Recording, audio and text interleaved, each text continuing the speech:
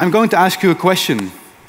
If we would find a technology which is cutting the airline industry's carbon footprint in half, should we use it? If you agree, raise your hand. Right? Because we need airlines, don't we? To get to A, to B, other continents. I don't have a solution for that. I will ask you another question. Who is using the internet on a daily basis? Raise your other hand. Right? So in that case, it wouldn't surprise you that the internet's carbon footprint is as large as the airlines industry. Data centers are running the industry of internet, and we use that on a daily basis. The digital life is our life.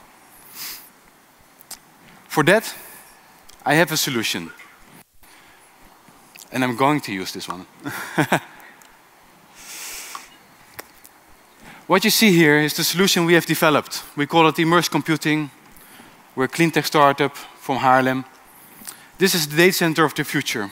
With this solution, which we call a liquid-cooled data center in a box, we can cut the data center of the future energy needs by half from day one.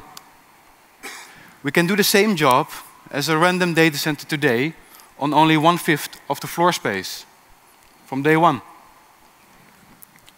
Not only that, if you and I will work together, we will turn this technology into an energy-producing technology, because every bit of electricity it will use in a data center, it will be turned into another energy form, hot water of 65 degrees, which we can use to heat homes, industries, breweries, hotels, name it. If this technology would be applied today in the Netherlands for only the commercial data centers, we would be able to heat 2 million households with this sustainable source of energy.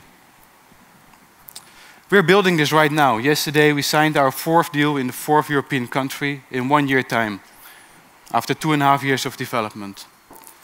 I need partnerships to bring this 65 degrees hot water to anyone who needs it.